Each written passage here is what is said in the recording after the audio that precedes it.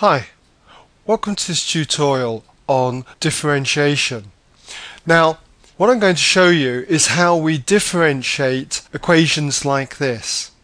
Already we have seen that if we've got terms of the form ax to the power n, dy by dx is equal to an multiplied by x to the power n minus 1. Now, when you're given something like this, it's very tempting to think that to differentiate it, all you need to do is differentiate each of the terms on the top and divide it by the differential of each of the terms in the denominator here, getting dy by dx equals 15x squared minus 7 all divided by 2x. This is totally the wrong method. So, how do we differentiate things like this? Well, let's just rub this out, okay? To differentiate things like this, what you can do, there's two methods, I'll show you both methods. What you can do is to think of this like this. We can take the x squared, think of it as 1 over x squared being multiplied by the 5x cubed minus 7x minus 1. Now, 1 over x squared can be written as x to the minus 2. Hopefully you remember the rule that x to the power minus n means 1 over x to the power n. That's the rule that I'm using here. So, we have x to the minus 2 then being multiplied by 5x cubed minus 7x minus 1. Now I can multiply x to the minus 2 with each of the terms in the bracket here. So expanding that, remember just to add the powers, we get 5x to the power 1, or just simply 5x, and then minus 7x to the power minus 1, and then minus x to the power minus 2. Now I have each of the terms in the form ax to the power n. So I can differentiate with respect to x. So therefore dy by dx would equal, so the differential of 5x is 5. Differential of minus 7x to the minus 1 becomes plus 7x to the minus 2.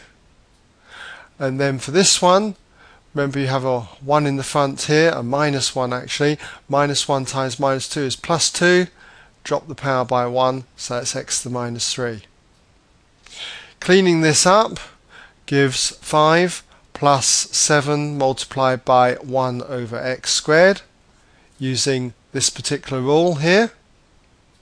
And for the next term, 2x to the minus 3.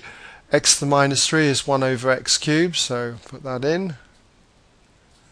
Multiply out the fractions there, we have 5 plus 7 over x squared plus 2 over x cubed. And so that is the differential with respect to x then of this equation up here. Now I did say at the beginning that there was another way of doing this, and some people prefer this way, so it's up to you whichever way you want to use.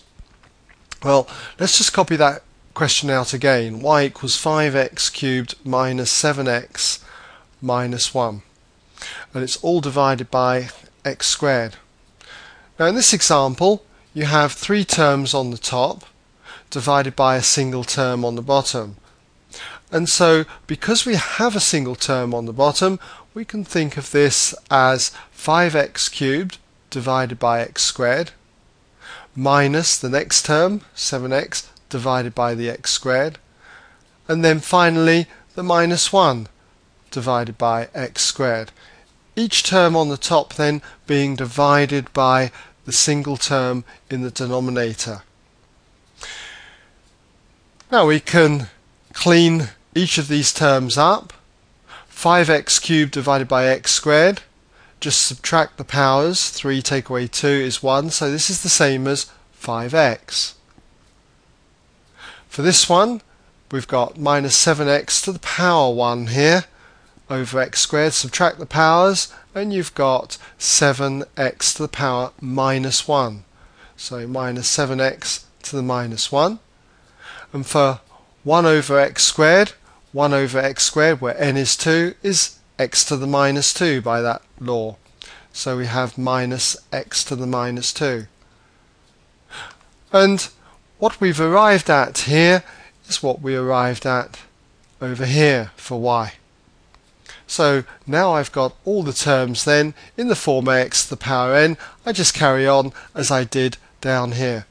Alright, so we just say and so on. Now, what happens if I had a number instead of just x squared? I suppose I had, say, 3x squared there. How would I differentiate something like this?